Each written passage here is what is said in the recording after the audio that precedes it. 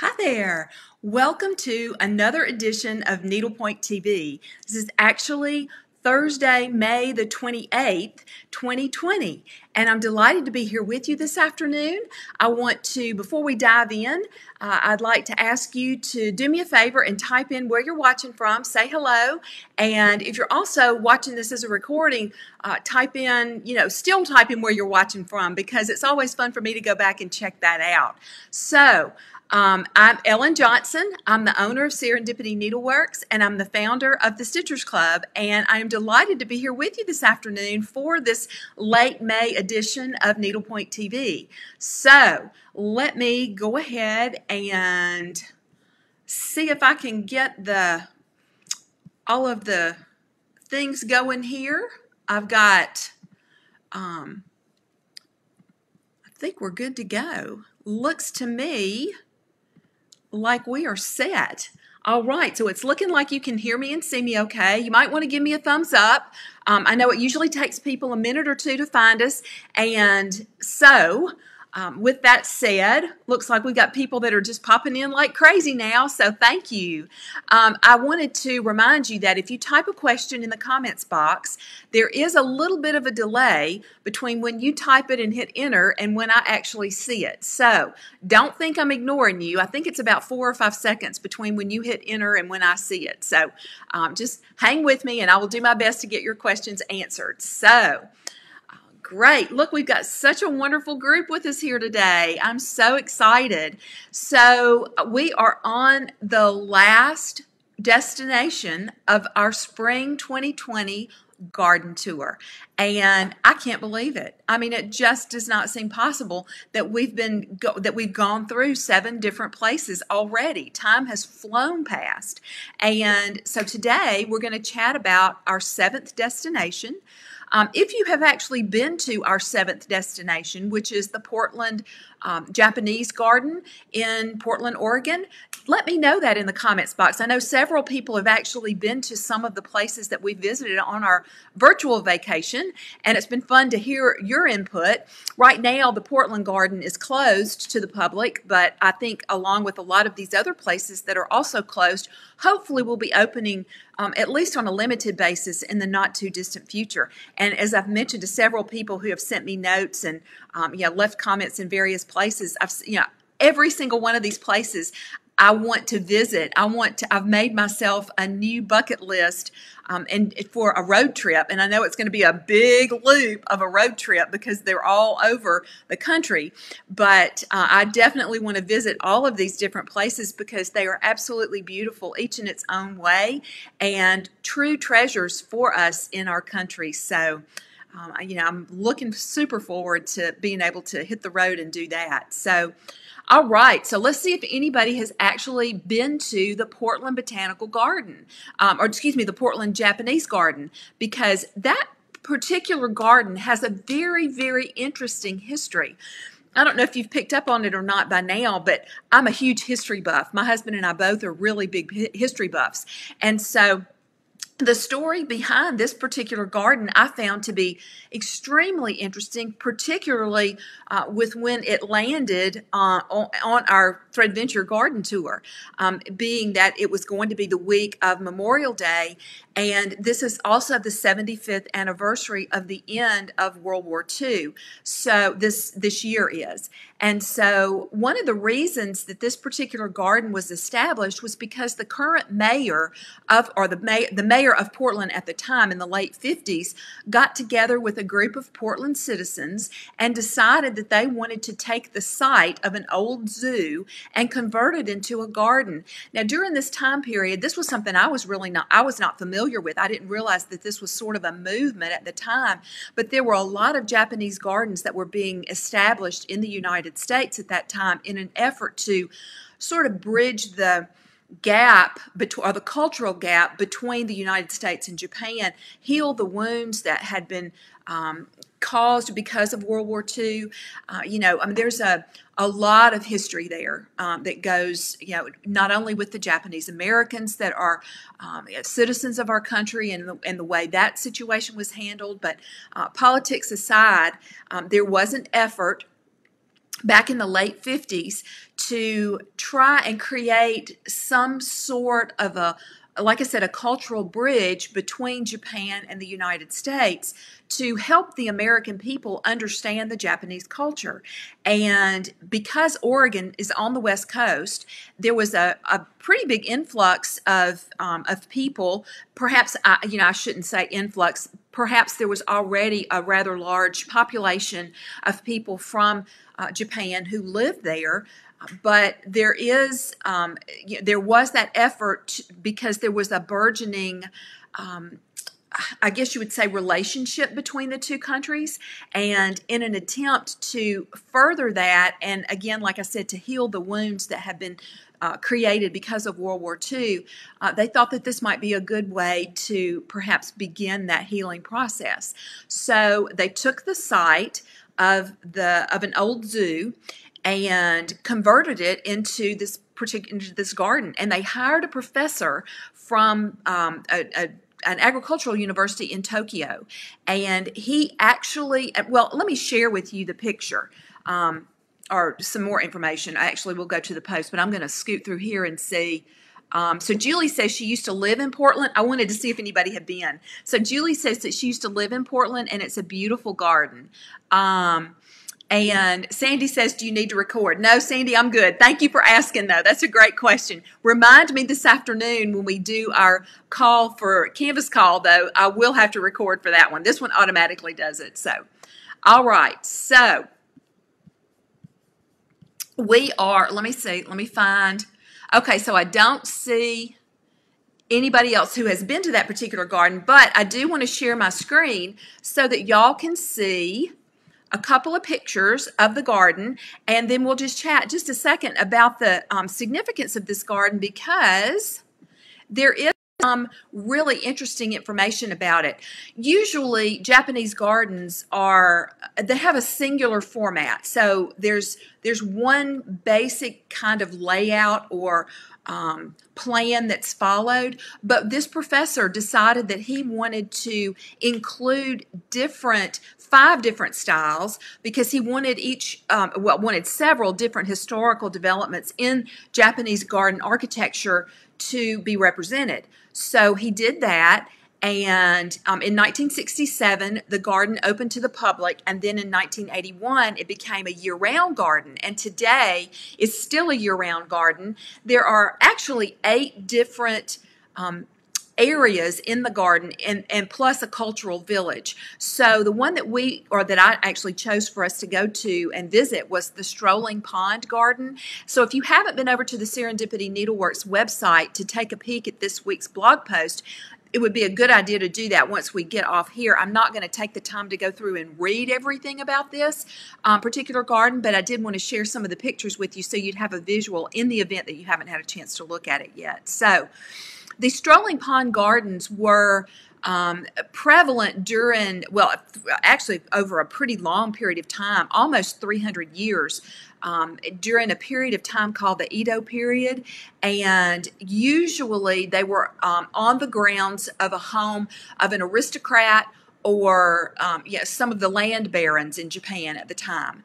And you can tell water is a recurring theme here, and that's actually the stitch that we're going to talk about today, is a stitch that you can use to stitch smooth water. So I wanted to make sure that I got down here to this stitch diagram so you can see.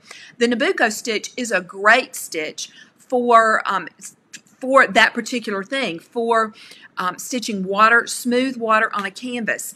And I chose to use a thread called Water and Ice from Rainbow Gallery. We'll talk about it in just a minute. But in addition to being able to use this stitch for stitching smooth water on your canvas, like ponds and lakes, things that don't have water that doesn't have a lot of movement to it, you can also use this stitch for mountains and sky and meadows or lawns and snow, and it's also a really, really good background stitch. So those are just some different uses for it.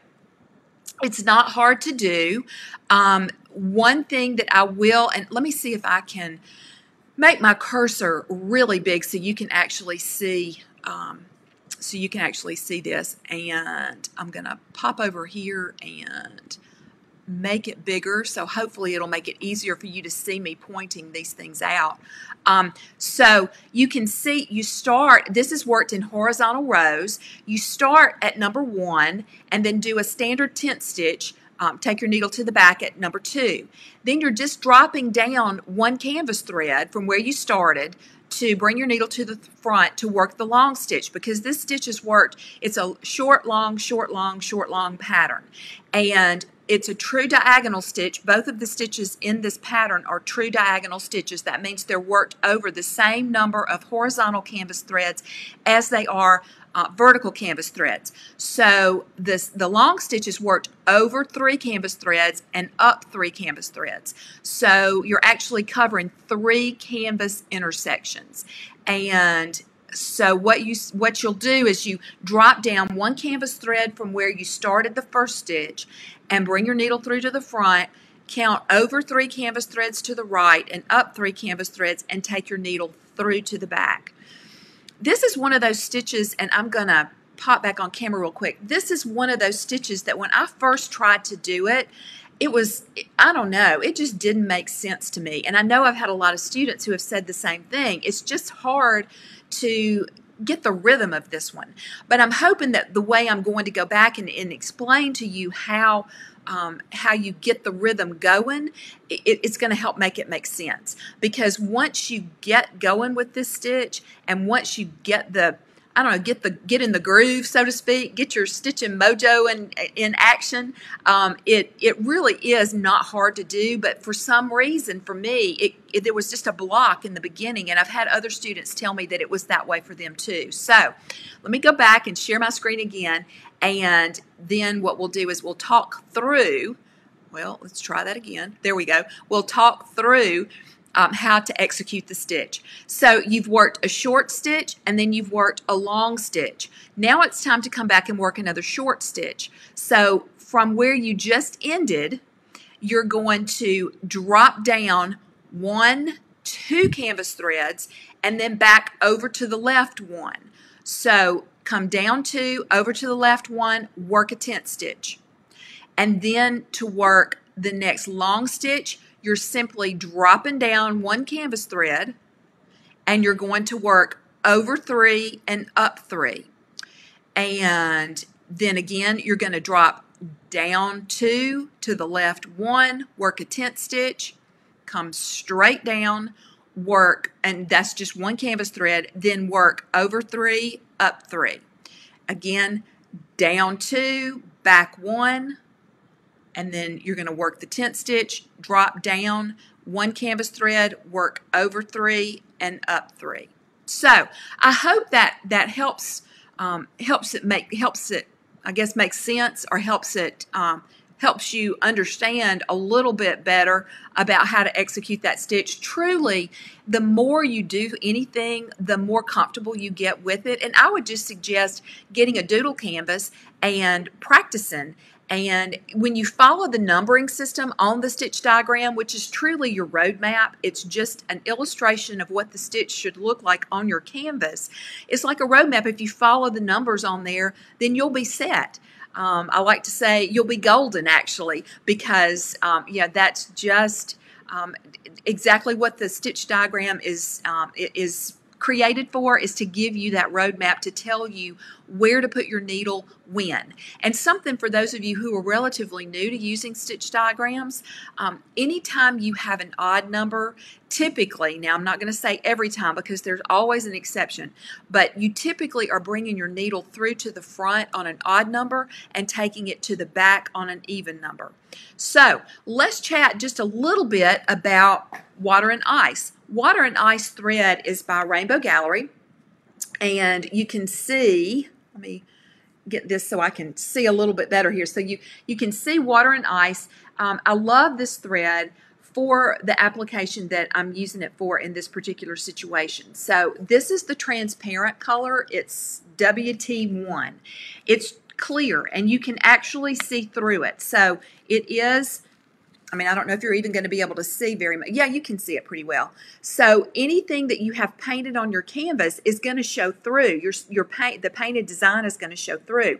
So if you're going to be stitching water, then the shading of the water will show through this clear thread.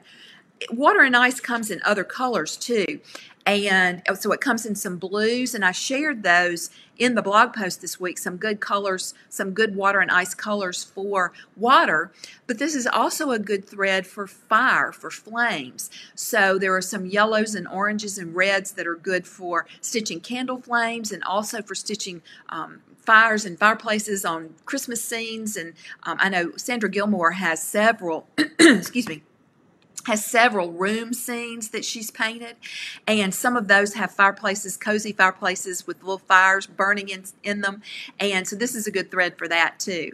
Now I will tell you, it's not my most favorite thread to work with, so you have to build in some time when you're going to be working with this thread, knowing that it's going to take you longer to work with this than it does any other kind of thread or standard thread. So some things to keep in mind.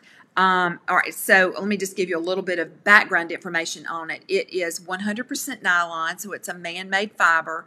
There are 10 yards on a card, and like I said, it comes in a lot of different colors.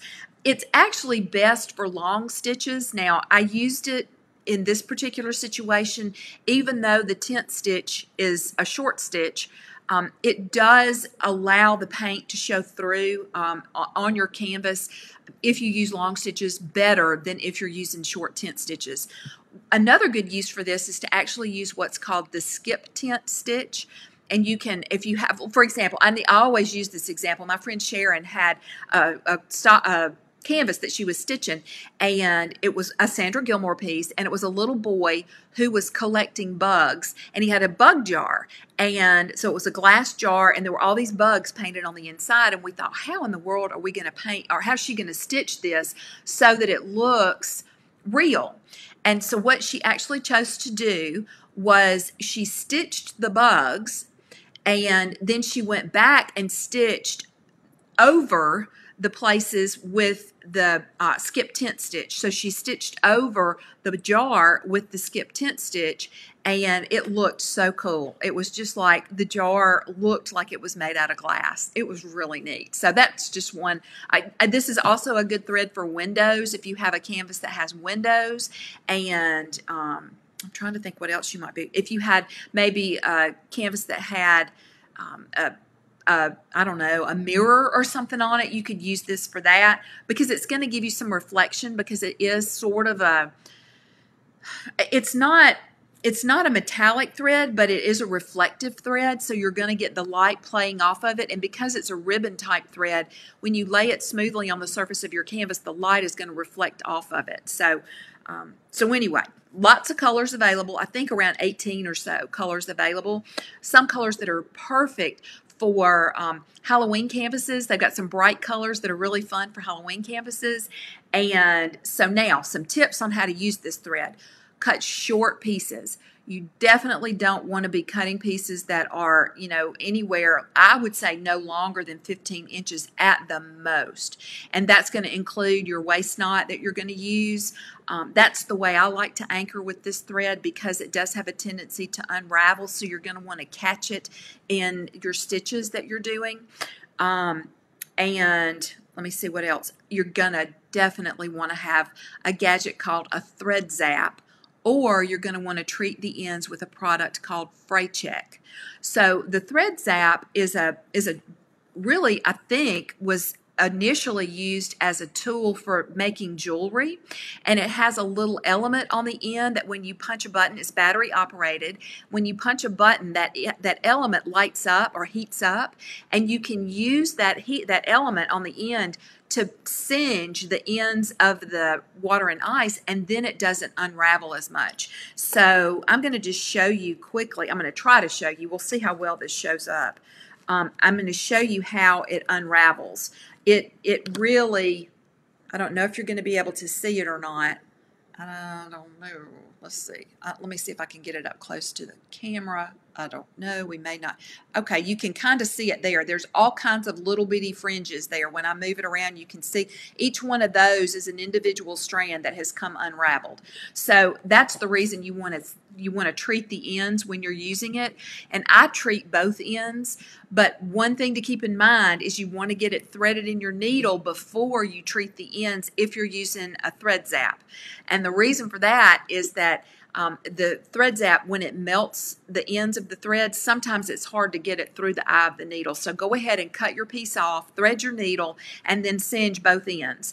And that should solve that problem. If you're using fray check, then you're going to want to cut your pieces ahead of time. I would suggest cutting your pieces ahead of time and treating the ends, and then once because fray check has to dry, so you want to make sure that you give it plenty of time to dry before you start to work with it, because it is kind of a gluey type substance and it'll get on your canvas if you work with it when it's damp. So, all right, okie dokie. So, let's see if anybody has any. So Cassandra says, is this the same as chronic blending filament? No, this is different. This is a product that's a ribbon type thread, and I suggest using a laying tool when you work with this, because you do want to make sure that you lay this flat just like you would lay silk ribbon, Neon Rays Plus, flare, anything that you're going to be using that's a flat ribbon type thread, you're going to want to use a laying tool with. So, all right.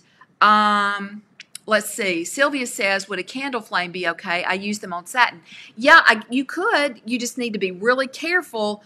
I hesitate to say I probably wouldn't try it, because I would say, so let's think of this. Let's think of something else. Instead of maybe a candle flame that's burning, maybe light a match and then blow it out and immediately put the burned out match or the blown out match to the end of it, and that should still have enough heat to maybe melt the end. It's worth a try.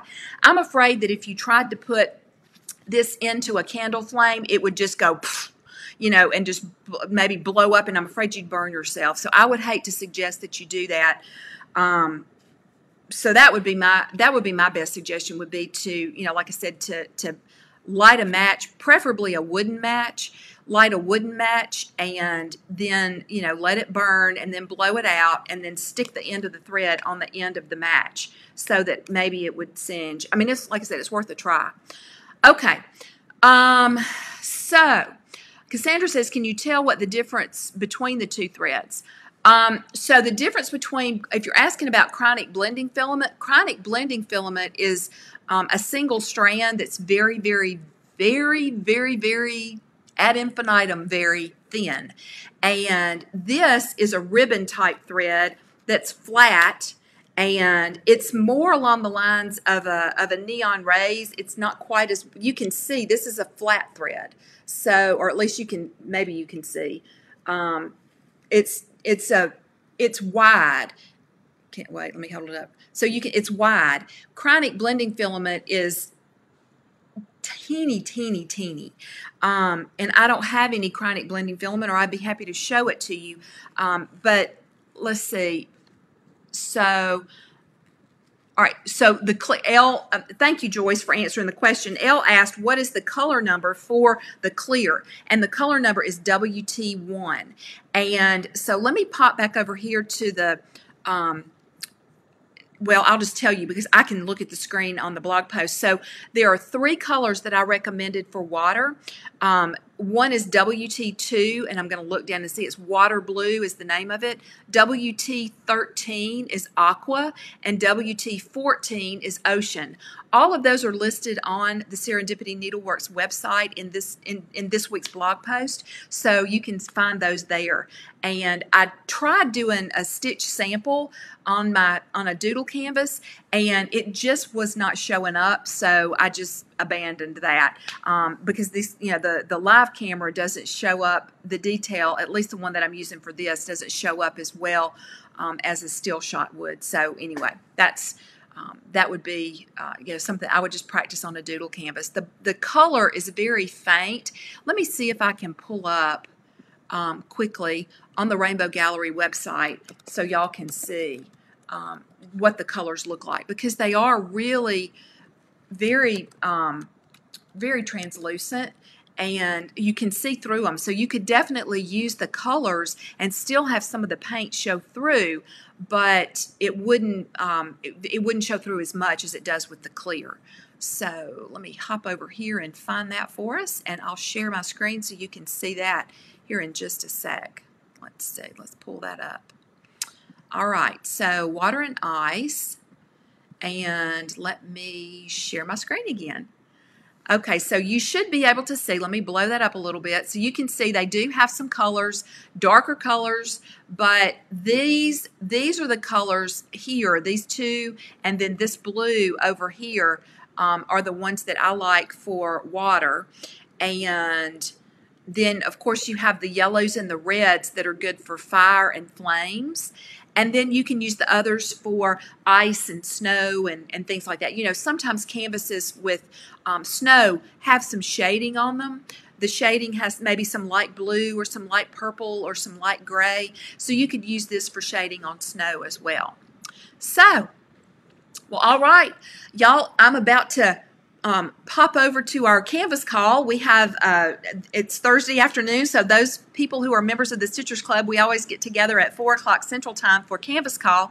I do want to just take a minute to remind you that there will not be a Needlepoint TV episode next week because I will be hosting our Girlfriends Getaway virtual retreat, and we will be working busily on some of our projects and things that we're going to be doing as part of that retreat. So there will be a break next week, and I hope that you will join us again. You'll get a newsletter, or an update, I should say. It'll be an update about when we'll resume, because I'm going to be out of town the next week, so it remains to be seen if there's going to be a Needlepoint TV that next week. So let me get my dates right here. So June the 1st is Monday.